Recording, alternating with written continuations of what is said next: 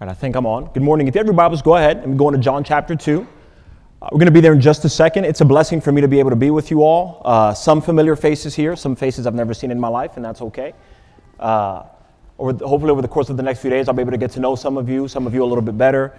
I'll say this kind of just to start off, and you'll notice throughout the lessons, I'm awkward in the very beginning of the lessons, and then we kind of get rolling, and we feel like we're doing okay, and then we abruptly end. But so Christina and Luke Hurd, who were here for a very long time, have spoken so highly of you guys. And so, though this is my first time worshiping, it's not my first time here, but this is my first time worshiping with you all. I've heard a lot about you all. I've heard a lot about your dedication to the Lord and the love that you have for Him. And they love you and they miss you. At least those of you who were here whenever they were here. Those of you who weren't, welcome.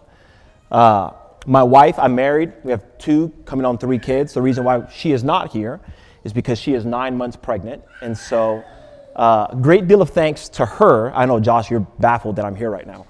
But a great deal of thanks to her. And she's just like awesome. And so it helps with all of that as well.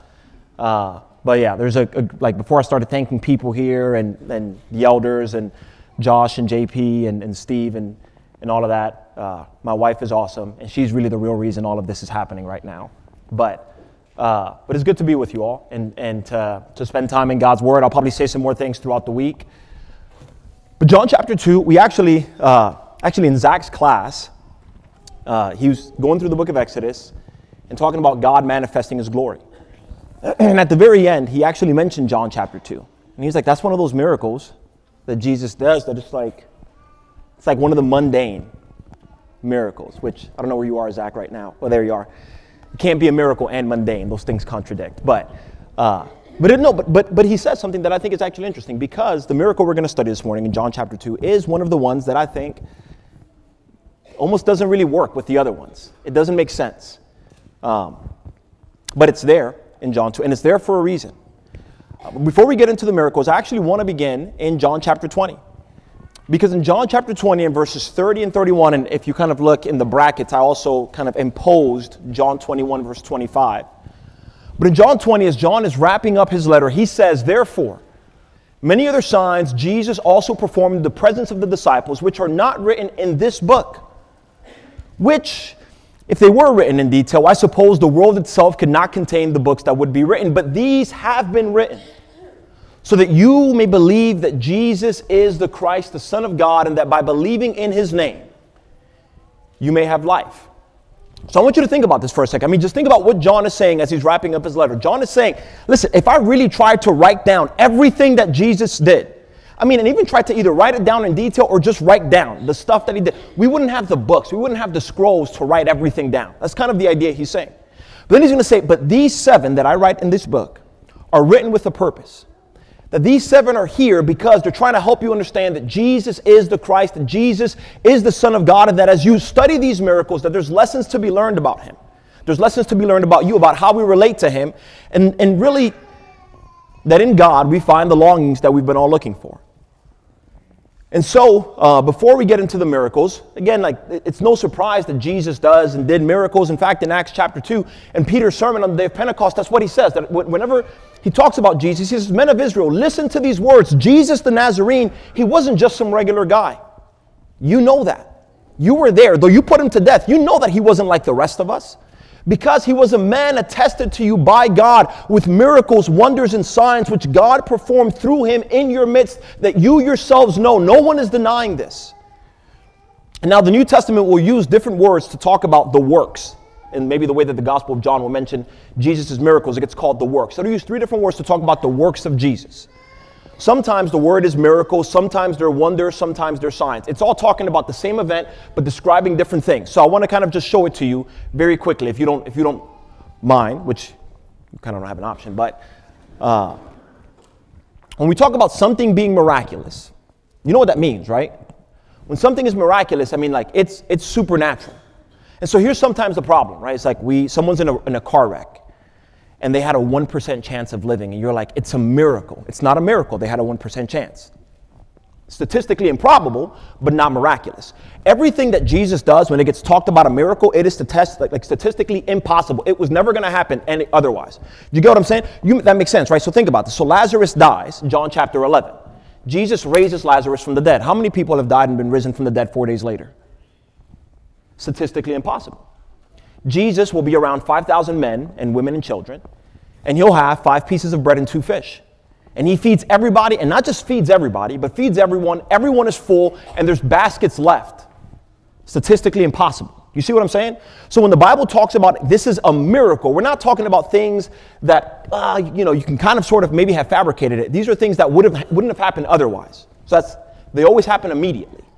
It never takes a little bit of time. When Jesus heals the blind man in John 9, it's not like he healed him and was like, all right, in 6 months, come back for your second visit, and then we'll give you some glasses, and then we'll do LASIK, and then after that, you'll have your sight. That's not the way that it works. When he heals the man, it's immediately he recovers his sight. And so you kind of see that. And so when we talk about, again, miracles are always something that are supernatural. When you look at these words and it talks about the word a wonder, like these wonders, it always shocked people. Everyone that was there, they were left marveling. Sometimes your text might say, they marveled at what he did, that it caught people's attention. And then that these are signs, that it's pointing us to something. And so they're different elements of the same work. I'll show you this very, very quickly in Mark chapter 2. In Mark chapter 2 verses 8 through 11 is whenever Jesus heals the paralytic. And you know the story. Hopefully you know the story. If you don't read Mark 2 right now, but read it later on. But in Mark 2, there's this guy, he's paralyzed, and these 4 friends come and bring him to Jesus. They think this is the way our friend's going to get healed. And they get to the door, and what they realize is we can't get in because the house is full. And he's been teaching people. So what they do is they open up the ladder. So they open up the roof of the house, and they let him down. And Jesus sees them, and he sees, son, seeing their faith, the text says, he says, son, your sins are forgiven. And then the Pharisees that are there, they start reasoning within their hearts, and they says, who can forgive sins but God alone? And so in the text it says, immediately Jesus, aware in his spirit that they were reasoning within themselves, said to them, why are you reasoning this in your hearts? Which is easier to say to the paralytic, your sins are forgiven, or get up, pick up your pallet and walk? But notice here, verse 10, this is the sign. But so that you may know that the Son of Man has authority on earth to forgive sins. So this is what he's trying to help them understand. He said to the paralytic, I say to you, pick up your pallet and go home. And he got up immediately, picked up his pallet and went out of the sight of everyone. That's the miracle. There was a man who was paralyzed, couldn't walk. 4 friends had to bring him down. And now immediately he gets up. He's able to take his bed and walk home. So you see the miracle aspect in that. And then notice the sign. And so that they were all amazed and were glorifying God, saying, we have never seen anything like this. And that's the wonder. You kind of see the way that works there? And so you'll see this in every miracle that Jesus does. There's some element of all 3 of these. But this morning, we're actually going to look at the very first one. The miracle of Jesus turning water to wine, and it's found in John chapter 2. And what we're going to do is we're going to look at the lesson kind of in 3 parts. So we're going to set the scene and try to understand the story. So what's going on in the story? I'm giving you the kind of the answer, what the sign is with the second box there. But this is a miracle of transformation. And so we're going to spend a little bit of time acknowledging our need for transformation. And not just our need, but really our desire for transformation. And then we're going to spend a little bit of time talking about how transformation is found and truly only found in Jesus. And so, John chapter 2, we have already, I'm trying to make sure. Can y'all see that fine? Give me a head nod if you can. Okay, good. John chapter 2. So we already read the scripture. But it says, y'all read it in the ESV, which is okay. This is going to be the New American Standard 95. All the text I'm going to be using is the New American Standard 95. If you use the ESV, I'm not knocking you, but just a heads up. It might read just a little bit different. But John 2, that was also for levity's sake, but that's okay. It says, on the 3rd day, there was a wedding in Cana of Galilee. And the mother of Jesus was there, and both Jesus and his disciples were invited to the wedding. When wine ran out, the mother of Jesus said to him, they have no wine. And Jesus said to her, woman, what does this have to do with us? My hour has not yet come. And so again, in John chapter 2, as you set up the scene really is just Jesus and his disciples are at a wedding. And it seems like at least Mary is the person that's known at the wedding, and he's kind of just invited. Weddings then are not like weddings now. Weddings now, you kind of invite like your closest friends and your family, and that's kind of it. Weddings in the first century, especially Jewish weddings, were much more a community event. And they didn't happen over the course of a day. It was kind of like it happened over the course of a few days. And so it's just, Jesus and his disciples, they're just at a wedding, and they run out of wine while they're there. But to really understand the miracle, or what's going on here, because there's some things that happen in John chapter 2 that I think, just for the sake of understanding it a little bit better, I want to pose a just quick math problem. And I promise you this is very basic math. You can all definitely do this. All right, so find the area of the circle below. If the circle's radius is 1, what would the area be? You can lip it to me. I know you don't want to speak. I need someone to lip it. Pi, correct. Thank you, someone who said it's pi. Because the area of a circle is just pi r squared. And so if the radius is 1, radius 1 squared times pi is pi. But how do you know what pi is? You're going to tell me it's 3.142857? Yeah, I get that. But how do you know that's what that number is? I promise this is all going to get to something here in just a second. There was this mathematician named Archimedes. And Archimedes had this method of exhaustion. Now, there's different guys that found pi in different ways. But he had this method of exhaustion, and you might think this is exhausting right now, but what he said is he'd take a polygon, and he'd say if we can inscribe and then circumscribe polygons to which we do know the area, which you know for a fact is that the area in the circle has to fit between those two bounds. I'm just going to explain it super quickly, very basically, and I promise we'll get back to John 2 in a way that hopefully makes sense. So, what he did is he inscribed the square, and then he circumscribed the square. And again, so you kind of get the picture. If I know the area of the square on the inside and know the area of the square on the outside, I know that the circle has to fall between those two, the area of the circle has to fall between those two squares.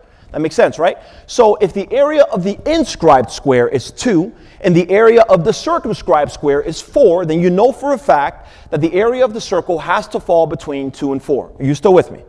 All right, this is perfect. So then what he did is he said, all right, let's cut some sides out. So you go from 4 sides to 8 sides. So you make it into an octagon, which if you kind of squint your eyes, you start to see it starts to look a little bit more like a circle. And so the area of the inscribed octagon is 2.83. The area of the circumscribed octagon is 3.31. And so you know again that the area of the circle, whose radius is pi, has to fall between those bounds. You keep cutting off sides and it gets closer and closer and closer to a circle. And that's how kind of like old mathematicians, that's kind of how they got to that number pi. Are you still with me?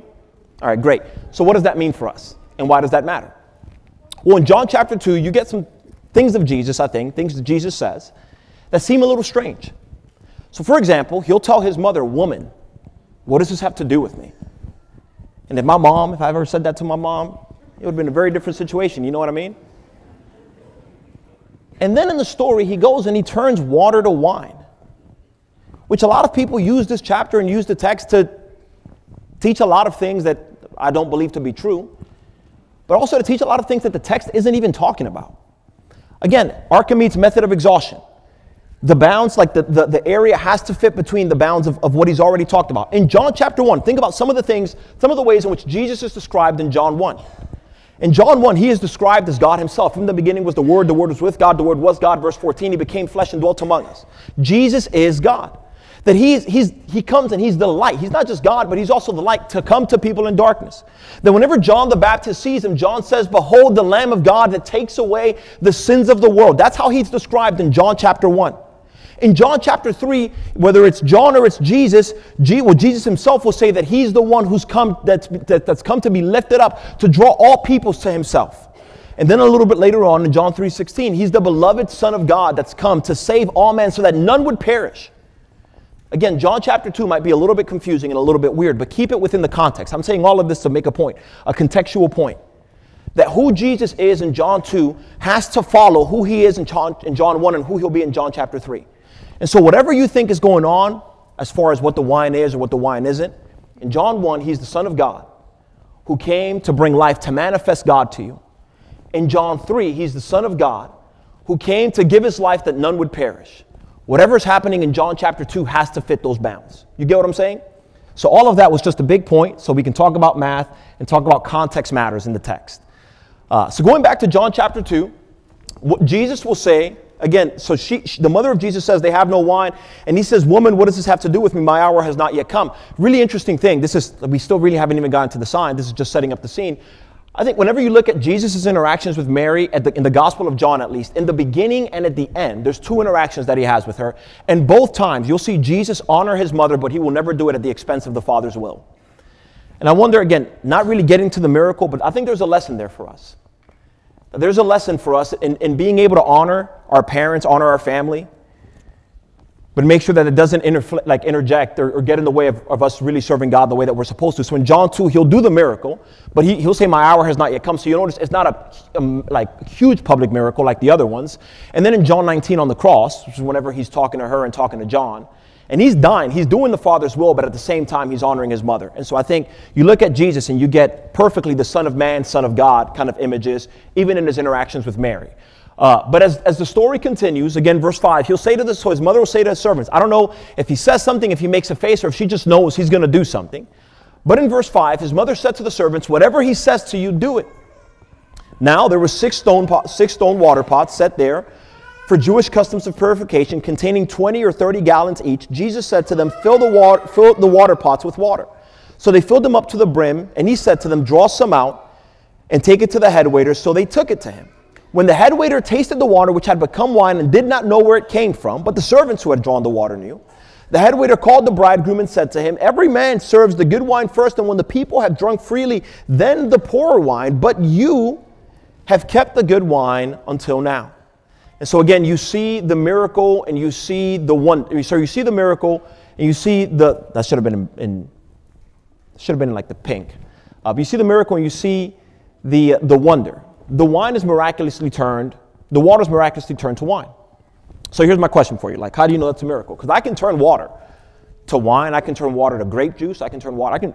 You give me a little bit of water, you leave me, and I have a little bit of Kool-Aid powder. I can turn water into anything else. You know what I mean? How do you know this is miraculous? What makes this miraculous in the text? Because remember, we said miracles are something that happen and they're completely supernatural. So they wouldn't have happened otherwise. Like you run the case 100 and 100 out of 100 times, they would stay the same. So what makes this different? How do you know this is miraculous? And again, you see that the head waiter is shocked by how good it is. Well, I think whenever you think about what makes this miraculous, Jesus never touches the water. And you see that, right? She says whatever he tells you to do it. And he tells them, go and fill the water pots. Which, by the way, if something is filled up to the brim like they do it, can you add anything to it without spilling it over? The answer is no. There's no way that you can.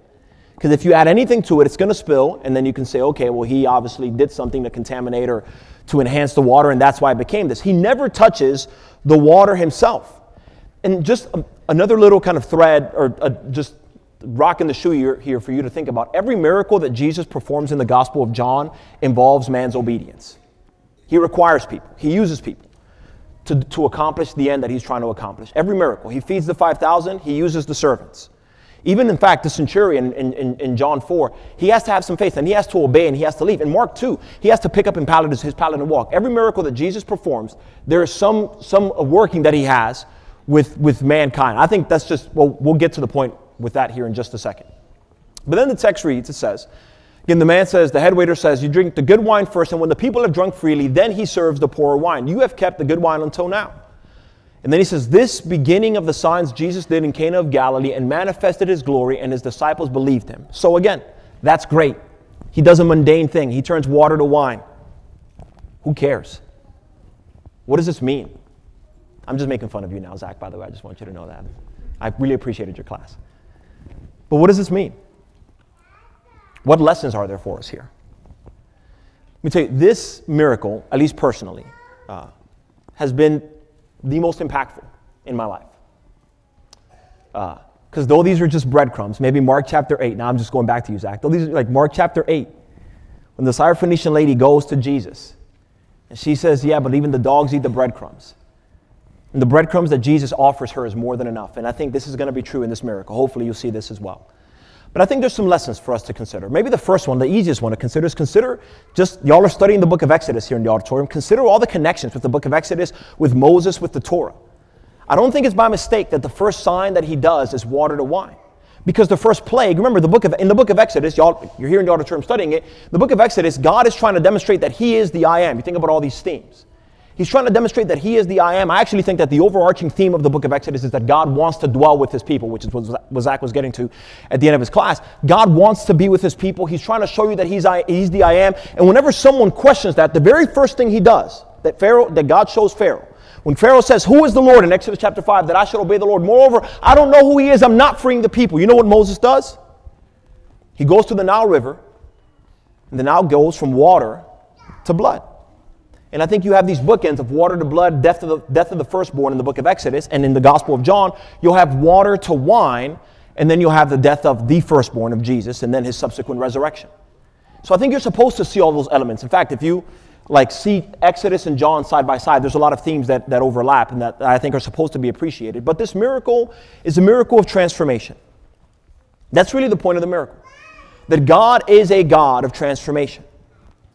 That God transforms and God wants to transform you. In fact, this isn't even the first time you get this element in the Gospel of John. The book begins with a transformation. It begins in John chapter 1 by saying, in the beginning was the Word was with God, the Word was God. And then in chapter 14, the Word became flesh. He went from being God to becoming a man. There was a transformation that Jesus himself went through. Whenever Jesus meets Peter, he sees, or really his brother finds Peter, Andrew finds Peter, and he finds Simon, which was his name. He says, we have found the Messiah. And then in John 1:42, he brings him to Jesus, and Jesus looks at him and says, you are Simon, the son of John. You shall be called Cephas, which means Peter. And I think there's in John 1, as Jesus is interacting with Peter, there's a shadow of what's going to happen to Peter. And you go through the Gospels, and you see all the apostles transform, and all of them change. You look at the apostle Saul of Tarsus, and you look at his transformation, that the God that we serve, that the God of the Bible, that in the Gospel of John, in his miracles, the first thing he wants you to know is that he's a God that can transform you. And that we all need transformation. That the God that you serve is a God of transformation. Think about this for a second. Everybody needs to be transformed. The problem is that some people think they've already done it. In John chapter 3, Jesus is interacting with Nicodemus. And as he interacts with Nicodemus, Nicodemus comes to Jesus. Nicodemus is like, good teacher, we know that you've come from God because no one can do the signs that you're doing unless God is with him. You know what Jesus says to him immediately? Unless you're born again, you will not see the kingdom of heaven. And Nicodemus is confused because if I'm Nicodemus, I'm thinking, what are you talking about? I'm already part of the kingdom of heaven. And Jesus says, do not be amazed that I say to you, this makes it personal for Nicodemus, you must be born again. That everybody needs transformation, and sometimes our problem is we think we've already made it. We think I'm done transforming. We think I've obtained whatever it is, whatever measure or standard I was trying to obtain, I've gotten there. Some people don't even know that they have a need. In John 4, so John 2 is the miracle. The next 4 chapters, these ideas are going to come from. But in John 4, he'll talk to the woman at the well. And you know the conversation, right? So he's talking to her, and he tells her, he asks for a drink of water. She's confused about the whole thing. And then he says, go call your husband. And she says, sir, I don't have a husband. And he's like, you're right. For you've had 5, and the one you're with now is not your husband. This you have said truly. I don't think Jesus is being mean. I don't think he's trying to call out her past to call out her past. I think he's trying to show her, hey, you actually have a deep thirst inside of you. Now there's a well that's completely empty that you wish there were water in. And you keep looking in different places, thinking this is going to fill you up, thinking this is going to fill you up. None of it's doing it. But let me show you, by the way, that the fact that you're living your life this way actually points to a desire that you have deep down inside. In John chapter 5, you have the man at the pool in Bethesda, the lame man. And Jesus asks him, do you want to be made well? And in John chapter 5 and verse 7, the man will say, sir, I have no man to put me into the pool when the water is stirred up, but while I am coming, another steps down before me. There's some people who realize they have a need, who see things, and maybe that's you, you see things in your life that you're like, this has got to change. I can't keep living like this. I can't keep being this person. I can't keep struggling with these things. But sometimes we just feel hopeless to a solution. That you feel like I've tried everything, and every time I tried it, everything I think I'm getting close, I'm getting to the solution, someone beats me to it. And then in John chapter 6, I think some people realize that they have a desire, but they look to fill it in the wrong way. In John 6, you have Jesus feeding the 5,000. And you remember what they do the very next day after he feeds them? They look for him again, but not because they care about him, but because they want bread. And Jesus says to them in John 6:26, truly, truly, I say to you, you seek me not because you saw signs, but because you ate of the loaves and were filled. We all need to be transformed. Here's the thing. You have to realize is that any transformation outside of Jesus won't last. It doesn't matter what self-help book you read, what philosophy book you read. It doesn't matter how much better you get your body or how much better you get your mind or whatever it is. None of that matters.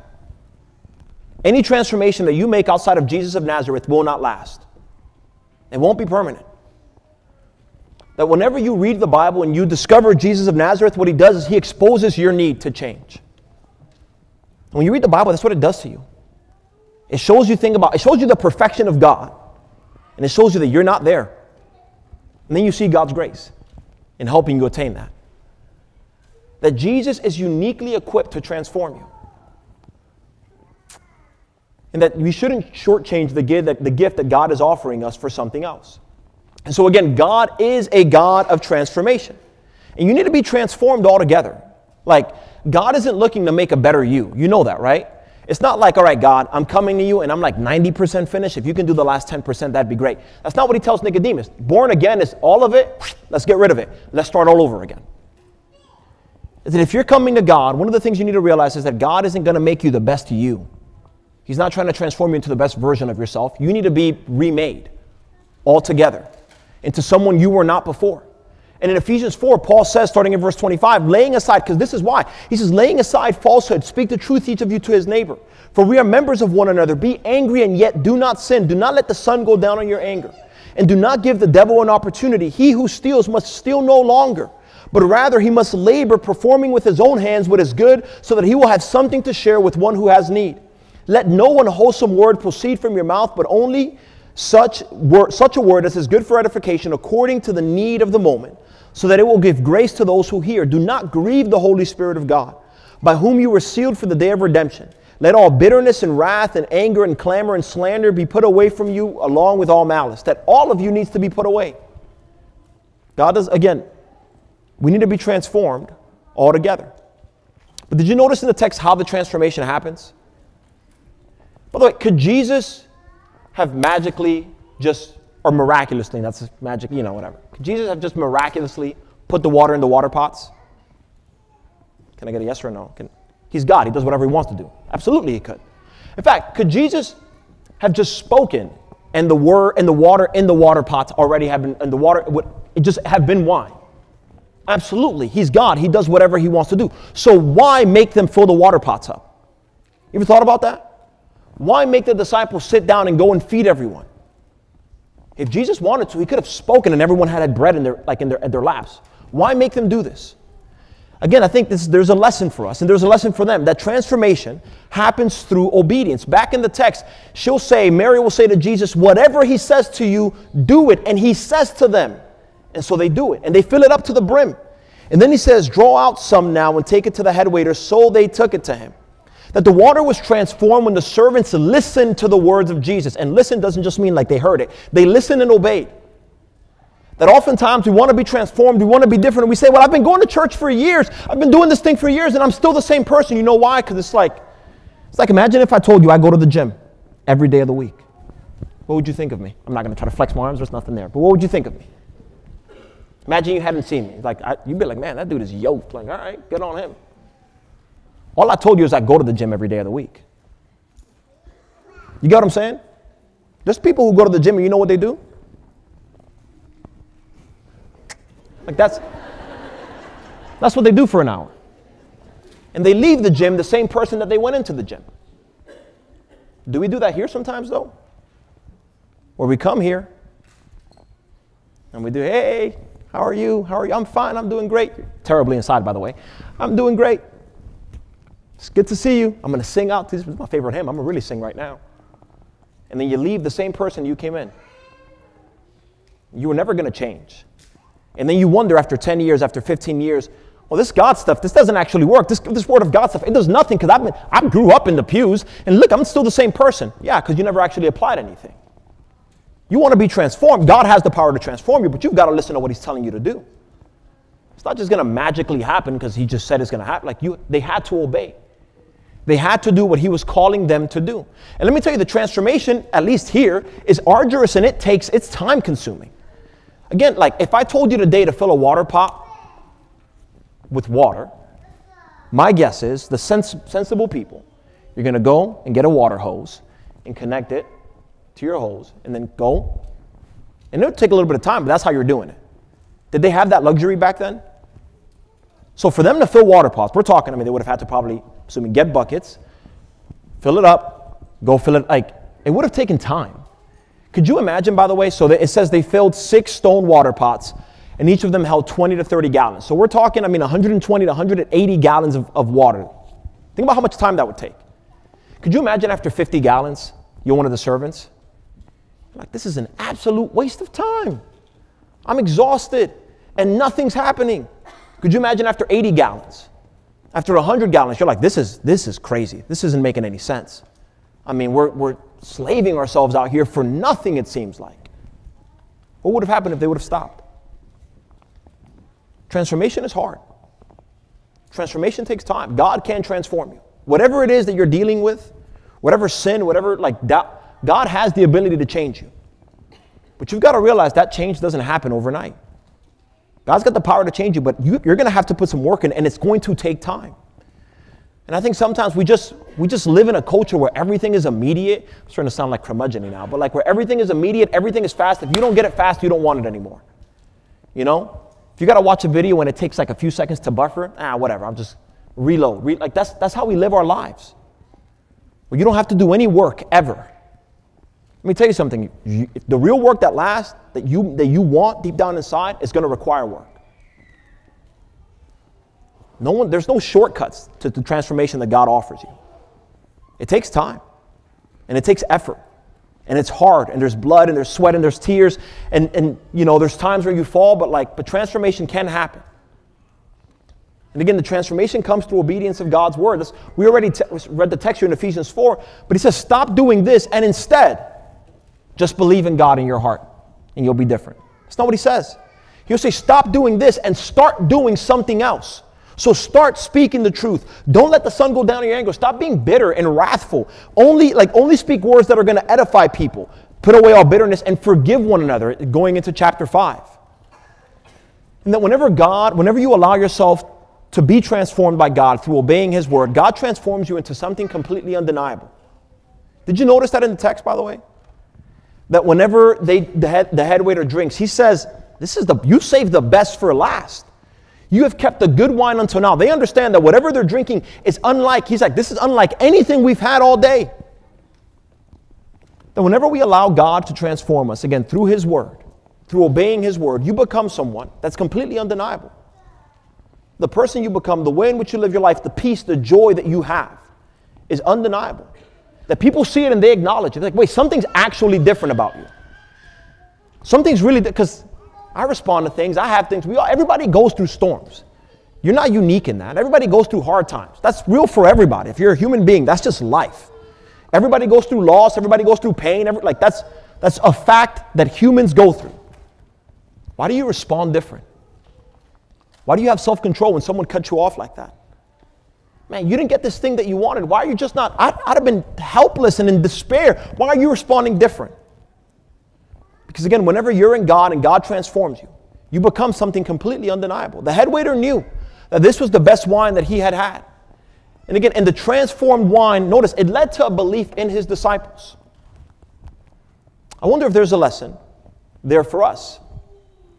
That whenever you allow yourself, again, to be transformed by God, you ever thought about the impact that you have on other people here who are also trying to be transformed? Who are maybe 10 gallons in and wondering if this is actually going to work? That are maybe 50 gallons in and wondering, is this change really going to happen?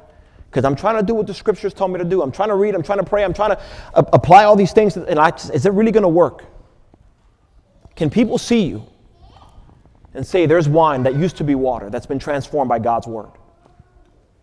Is there something about your life that's leading to faith, not just for people in the world, but leading to faith to people even within this building who are a little behind where you currently are right now? That God isn't trying to make you into the best you, because he's trying to make you into himself. You know that, right? That he's not trying to transform you. Again, God doesn't want the best Bill. The best Bill is still meh. That's true of all of you. The best you isn't good enough. It's like I don't know if you grew up being told you were special. You're not that special. But God is. And God allows you to be remade in his image. Like, that's the beauty of the gospel. That God is trying to transform you into himself. In Ephesians 4, Paul says, I say this and affirm together with the Lord that you no longer walk as the Gentiles walk. That's how you used to live. The way that you used to live, you were like a Gentile. that you were alienated, your mind was darkened, that you were callous in every way. But then he says in verse 20, but you did not learn Christ in this way.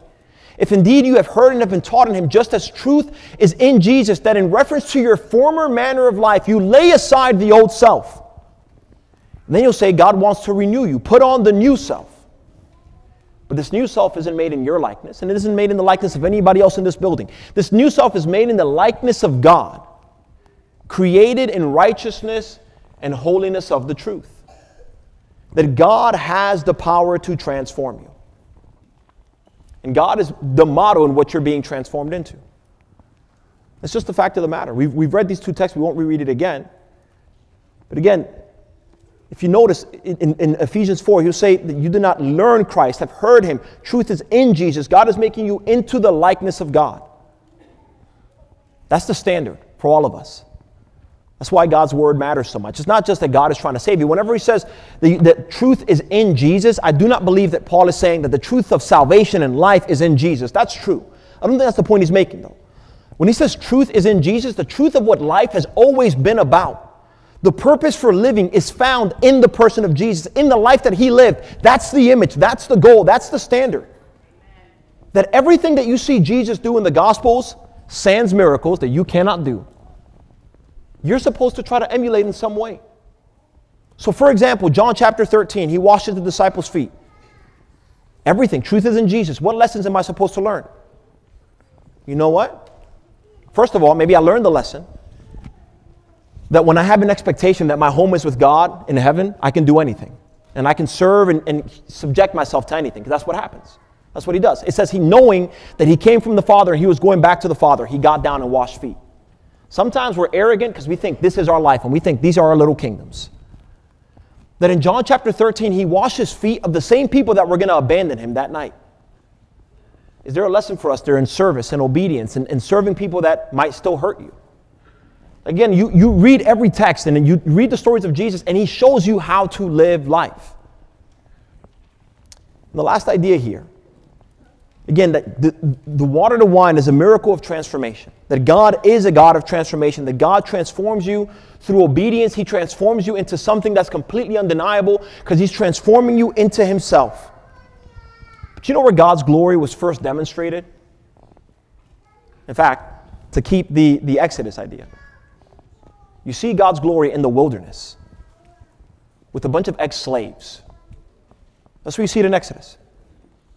That you see God's glory in Cana of Galilee. That's a no place, that's a nobody, that's a no place place. It's not in Rome, it's not in Greece, it's not in Athens. It's in a wedding in Cana of Galilee. That the Gospel of John has this drumbeat of the glory of God that was going to ultimately be shown on a cross. That God manifests his glory in the lowest of places and in the lowest of situations. That God has the ability to transform. And maybe you're sitting here thinking to yourself, yeah, but not me. Because you don't know how low I am right now. Not me, because though I come here and I smile and I look like everything is fine, deep down inside, I am just in a pit. That God's glory is especially made known in these places. So regardless of where you are with the Lord, regardless of where you are in your own walk, you need to understand that God has the ability to change you. Even if you're doing well in the Lord, God wants you to continue to change and to continue to be remade in his image. But again, that only happens through obedience. And so if there's someone here this morning who has not obeyed Jesus Christ, that transformation begins by putting him on, by being baptized for the forgiveness of your sins, by putting off the old man and putting on the new man that's remade in Jesus' image. Maybe you're here and you know that you haven't been living right, and you know you need a change. Again, I don't worship here, but I know a lot of really good people here who love people and love souls because they especially love the Lord and want nothing more than to help you. If they can or we can help you in any way, please come forward as we stand and as we sing.